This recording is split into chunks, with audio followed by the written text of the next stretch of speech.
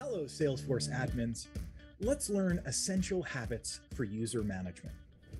We are very excited to discuss essential habits today.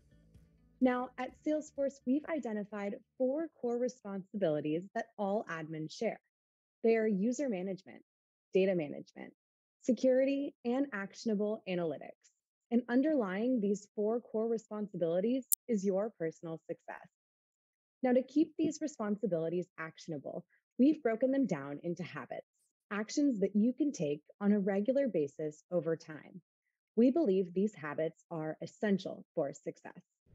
In this video, we'll be exploring the first core responsibility, user management, which includes configuring access and visibility, measuring adoption, and user observation and communication. As an admin, it is your responsibility to provision access to the Salesforce applications, features, functionality, and data your users require.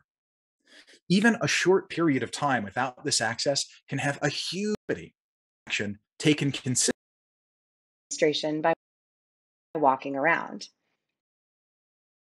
Best user access, individual role.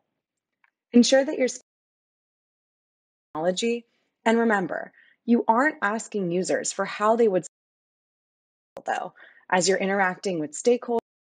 This way, you are in your roles and profiles, adjust their